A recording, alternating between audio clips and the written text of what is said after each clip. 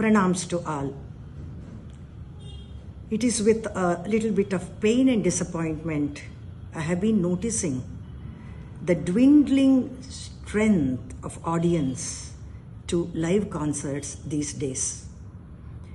When I think of the reasons behind this, one thing that strikes me is perhaps the digital media.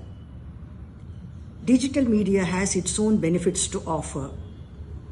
You can listen to or watch the program from wherever you are. My question is, how many of us have listened to a full-fledged 2.5 hour concert at home? Have we done that? Let us be honest. No. Because we take the liberty, we take it lightly. It's not at all a very serious job for us.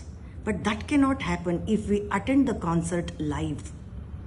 Attending a live concert has multifarious benefits for the learners, for the connoisseurs, and for the performers all together. The performers get the due encouragement from the discerning audience, and the audience become discerning audience and real connoisseurs if only they attend live concerts.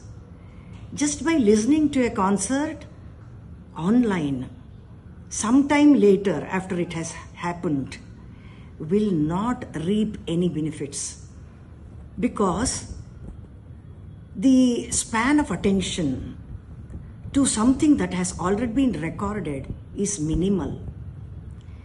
Listening to a concert live, in that ambience, in that beautiful company of the like-minded connoisseurs, the vibrations there, and the learning experience, it is something inexplicable and it can only be experienced. So I urge, especially the music lovers, not just the music lovers, but the music teachers and the students, to make it a point to make to the venue.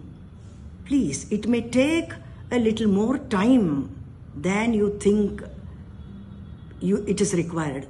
It is required. It has its own results to offer. Therefore, better to attend live concerts than just listen to the recorded music.